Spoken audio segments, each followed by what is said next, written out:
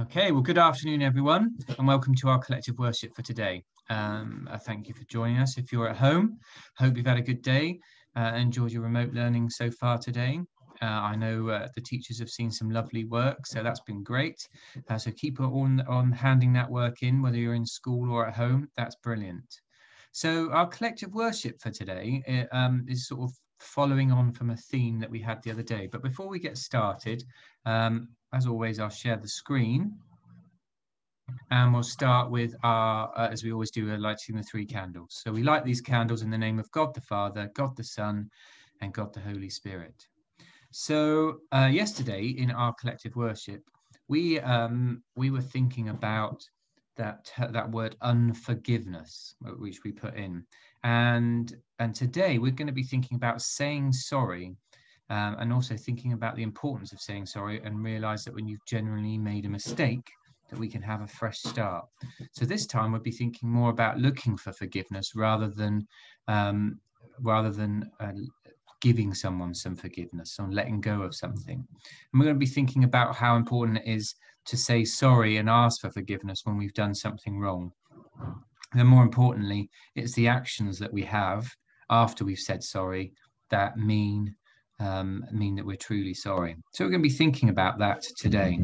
But before we do, we'll be thinking about how many of you like having adventures. And sometimes when I'm out driving with my children, we take shortcuts.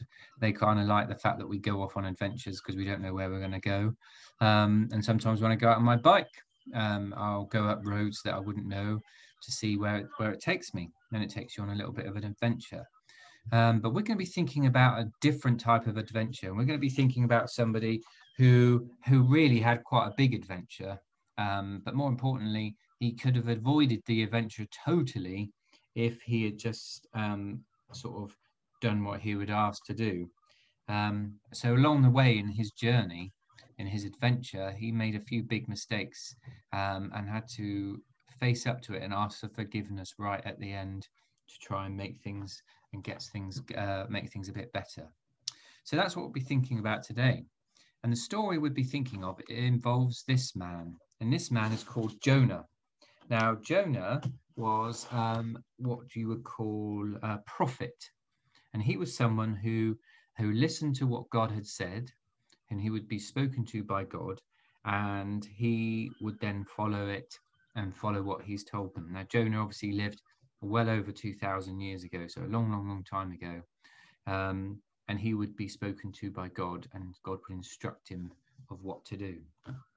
And in this case, what God had instructed him to do is he said, I would like you to go to the city of Nineveh. And there's the city of Nineveh. And he says, the people there have stopped listening to me. They seem to be doing cruel things and unkind things to each other. And unless they change their ways, God said that he was going to destroy the city. Now, what he said was, Jonah, I want you to go to Nineveh and I want you to warn them that if they don't change their ways, that I will destroy the city. Now, at this point in his head, Jonah was thinking to himself, there is no way I'm going to Nineveh. He goes, those people in Nineveh are just a nightmare. I don't like them, and I couldn't care less what happens to them. If he wanted to destroy them, that's pretty good to me. So instead of going to the city of Nineveh and passing on the words that God had asked, Jonah decided to do something different. He decided to go in the opposite direction. He decided to run away from what God had said. And he went to the harbour in Joppa, where he found a boat that was going to Spain, right on the opposite direction to where he should have been going. So he paid his fare, he got on the boat, and then off they set sail. And soon, it wasn't long before Jonah was asleep on the boat. Now, what happened then was he woke up one in the evening with a jolt because the captain was standing by him, telling him that they were in a terrible storm. The waves were high and they were crashing over the sides of the boat. The wind was blowing the boat in all directions. And he said, this is a really bad storm. And so the captain, because he knew that Jonah was a prophet of God, he said, I really need you to pray to God to try and save us. But the thing was, Jonah knew what was happening. The storm's all my fault, he thought. The God I serve made the sea, and he controls the wind and the waves. If you want this storm to stop, he told the captain, you're going to have to throw me overboard. Now, obviously the sailors and the captain didn't really want to do that. They didn't want to harm Jonah. So what they tried to do was put the oars in the side, and they tried to row themselves out of danger. However, the more they rowed, the more the storm raged on and the waves got higher and higher. And finally, after all of that, the sailors and the captain had to do what they didn't want to, which was throw Jonah over the side of the ship. And down, down, down, he sank into the sea. They prayed to God that they would not hold it against him for killing Jonah. Now, as Jonah plunged into the sea, down he went. The storm stopped, and God did not want Jonah to drown. He still had a job to do. So, as he was splashing around in the waves, a great big fish swam up and swallowed Jonah whole. Now, once Jonah was inside the belly of the fish's belly, he realized he'd made a stupid mistake, and how silly he had been to think that he could run away from God. If only I'd gone to Nineveh when God asked me, he said, I wouldn't be in this mess at all. So if he hadn't done that, he wouldn't have got on the boat. If I hadn't done that, I wouldn't have got into the storm, and I certainly wouldn't be sat in a smelly fish's tummy praying to God.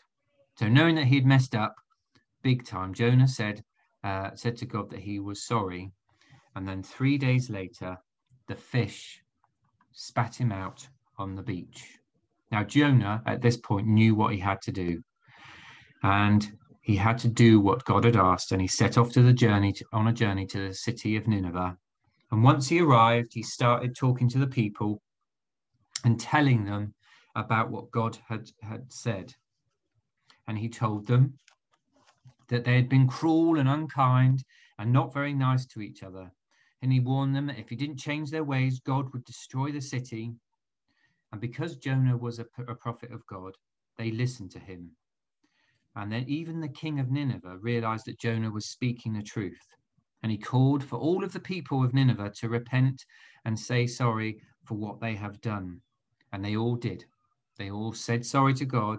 And to show how sorry they were, they took off all their posh clothes and all of the things that all the material possessions that they had got around them. And they went back to wearing plain old clothes. And then they prayed to God, asking for him to forgive them. And because God was sure that they were genuinely sorry, and their actions had shown that they were sorry, he then told Jonah to go and tell them that he would no longer destroy the city. However, instead of being pleased about it, Jonah got the right hump. He was really, really miffed at the fact that God had said this. And he went outside and sat outside of the city under a vine leaf. There's the vine leaf there. So he could shade from the hot sun. I knew God would forgive them, he said to himself. I wanted him to destroy the people of Nineveh. They deserved it. They had been really mean. So to teach Jonah a lesson, and something really important, God sent a worm. And the worm started eating through the vine, and soon the vine died. Then Jonah was even more upset, because now he didn't have any shade, and it was super hot. And it was then that God spoke to him. Jonah, he said, you're annoyed because the plant has died, even though you did nothing to look after it or make it grow. In the city of Nineveh, there are over 120,000 people, and each one of them I love and care for. So surely it's right that I didn't destroy them, but to forgive them when they're truly sorry for the things that they have done. And with that, Jonah took that advice on board and could understand what it means to be forgiven. And again, asked Jesus to forgive him for being so mean, which Jesus did. And from that day on, Jonah always listened to what God had asked and tried to do the right thing. Now, when we think about it, obviously, sometimes it's hard for us to, as we talked about yesterday, forgiving others for doing mean things to us. Sometimes it's always hard to say sorry, and it's never easy. So I want just time for reflection for a moment, because saying sorry sometimes isn't easy for us to do. But what I want you to do whilst you're sat reflecting for a moment is think about, if there's anyone that you think you need to say sorry to. Maybe you need to forgive someone who has hurt you in some way.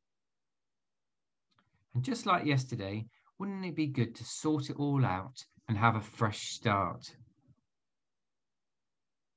So take that on board when it comes to any fallings out that maybe you're having, thinking about whether or not you've done something wrong or somebody else has, and how important it is that we say sorry and try and explain the way that we've behaved.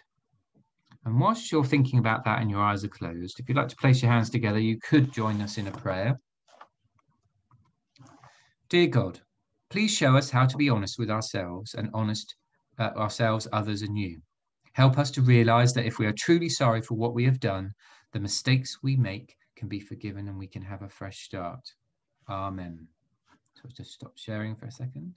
So yeah, so that was, I just wanted to touch on that today, really, with regards to the fact that yesterday we talked about forgiving others, but also today I wanted to focus on the fact that sometimes we need to say sorry and ask for forgiveness ourselves. And although it's not easy, it's really important that it's something that we can do and make the most of. Okay, well, thank you very much for our collective worship today. I will be back again tomorrow. And then before we know it, it will be Friday and it will be celebration and praise. So I'm looking forward to seeing who's up for celebration and praise for this Friday's assembly. So keep up the good work, keep handing it all in, and keep trying your hardest, because it could be your name up on the screen this Friday. So take care, and I shall see you all on Friday, or tomorrow actually, for our next collective worship. Okay, bye everyone.